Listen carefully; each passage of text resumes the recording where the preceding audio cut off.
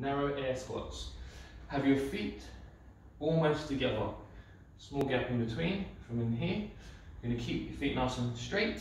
So we're going to isolate the quads. We're going to come down, still butt out, chest out, like every squat movement. We're going to keep a nice neutral spine. Keep your chest up. Keep your head up to help that as well. What you do with your arms, I don't mind. I personally prefer to keep mine up or to drive them up as I go down. So you can exaggerate the posture. So from in here, we're going to come down nice and low, still pressing through the heels. In here. Go as low as you can, or you feel comfortable doing so, without your heels coming off the floor.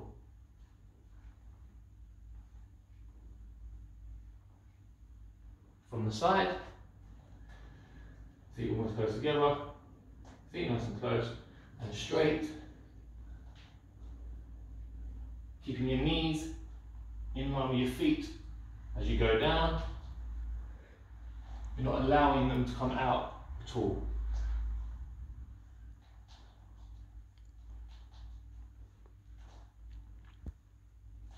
Narrow air squats.